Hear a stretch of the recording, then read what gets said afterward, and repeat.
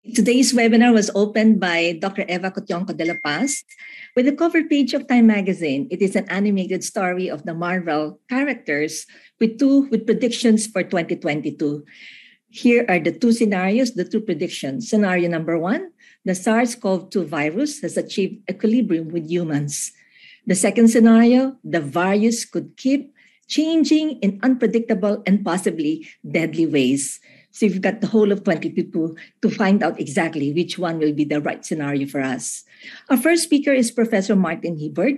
He gave a brief overview of the virus, mechanisms of action of spread, and modes of transmission, which we have extensively discussed in prior webinars. There is a worldwide effort to whole genome sequence of SARS-CoV-2, and we now know that the different strains all evolved from mutations that occurred very early in the pandemic. So I'd like to encourage all of you to watch the replay and review first the key mutations within the variants, second, the distinct mutations found in Omicron BA.2, and third, the PCR diagnostics that can identify the three genes of the virus.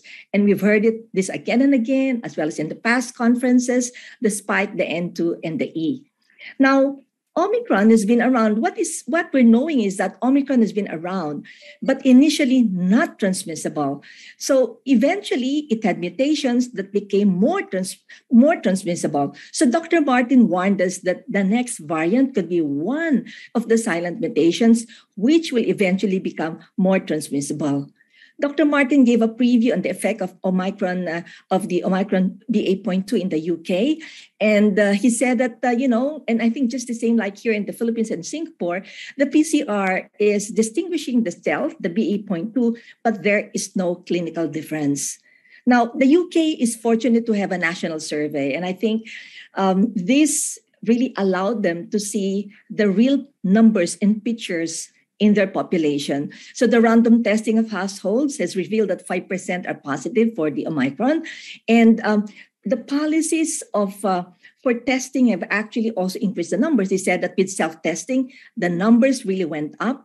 But what they can see is that it is milder and there is less hospitalization. Dr. Martin said that the combination of vaccination and the lockdown are probably the two reasons why the numbers have brought down. The numbers of deaths have brought down.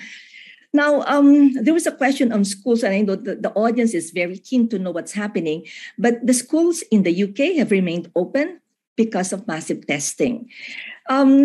Countries vary, and one of his last slides actually showed that the risk of severe disease will really vary between countries, and it's for many reasons that we all know now: the vaccination rates, the age profile, the comorbidities, the element of mixing among the people in the population, healthcare access, and of course the facilities for self-isolation and the support from the government. Now, in closing, Professor Martin said, this is what we have to accept. It is a nasty new disease that is here to stay. We expect new variants likely each year. The vaccination will need to be updated every year. And we need new therapies because there will be those that will escape the vaccination that's given to the patients. Our next speaker is Vice Dean Xu Liyang from Singapore, who shared insights from Singapore. Omicron BA.2 entered the borders in January only of this year. They're very lucky because 90% of the total population is fully vaccinated, with 64% having received already a booster dose, maybe a number that we hope we can have in the Philippines. The lessons from SARS in 2003 helped them plan better. Singapore invokes the whole of government approach, very similar to what we have in the Philippines. But let me just mention what they consider as their definition of the whole government approach. A national effort coordinated by the multi-ministry task force set up to direct national response to the outbreak. Number two, coordinated community response to protect all in Singapore, and working with international community to respond to the outbreak. Now, the COVID-19 strategy in 2020 involves the enhanced surveillance, containment, active case finding, and reduced importation. Vice Dean Li Yang mentioned key moments in the COVID-19 story in Singapore. The first one is the migrant workers in a dormitory outbreak in April 2020. The second one is the Delta wave. And this is interesting because they said that the prior strategies of public health standards were no longer effective. And that's why they pushed for vaccinations, which is their key moment 3. They needed a solid vaccine strategy. The key moment number 4, in terms of the vaccines, I wanted to mention that they made an early negotiation to buy vaccines. They wanted to make sure they had the supply for their population. And their Singapore Airlines flew wherever the vaccines were to fly them back to the country. The key moment 4 was the vaccination rollout, very similar to the Philippines, which is a progressive phasing of the vaccination to the population. The key moment number 5 is misinformation. We also have this in the Philippines. And last but not least is the key moment 6, which is the use of the various testing strategies that will be needed by the population at a particular time. So just like in the UK, there is, as far as the BA2 is concerned, there is no difference in treatment as of this time. Our last speaker is Professor Cynthia Saloma, the Executive Director of the Philippine Genome Center. And she started by sharing actually the beginnings of the Philippine Genome Center, or PGC. It was established in 2009 to primarily provide sequencing services, especially at times when the borders close, and this is actually the time. To date, she reported that there are 23,000 have had whole genome sequencing with Alpha, Beta, and Delta. But just to highlight that since January, cases have all been the Omicron variant. So I would like you to watch the replay to review the evolution of the different variants in the Philippines, because she talks about when we had Alpha, Beta, Delta, and then exactly when the Omicron entered the borders of the country.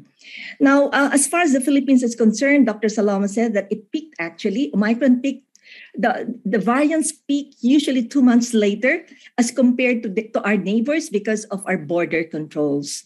As for Omicron, the peak was actually in the second week of January. So to date, we have more than 3,000 cases, mostly local, across the regions, with 98% from being Omicron BA.2. So just allow me to mention a few points that she mentioned in the summary slide.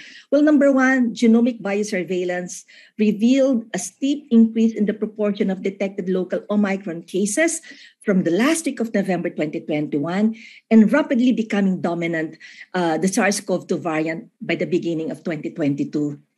The second is the variant has now been detected in all regions of the country.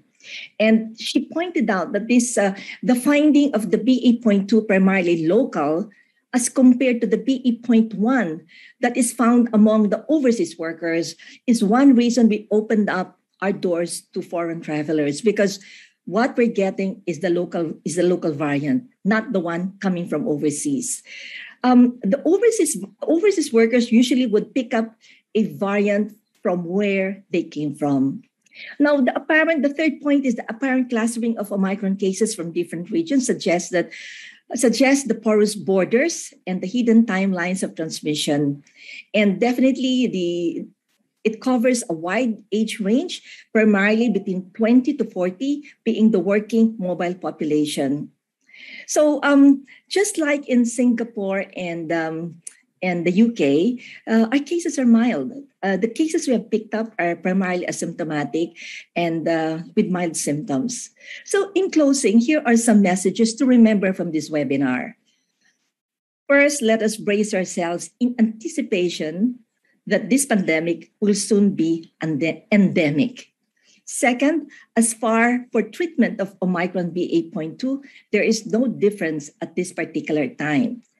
Third, regardless of variants, as Dr. Eva said in the opening, important strategies remain: improve global surveillance efforts and increase genetic sequencing of the virus, because knowing the genome of the circulating viruses can help provide the earliest hints of any changes and clues as to which of these changes could be dangerous for humans. And lastly, As shown in the closing slide of Vice Dean Lian, the future is living normally with COVID-19.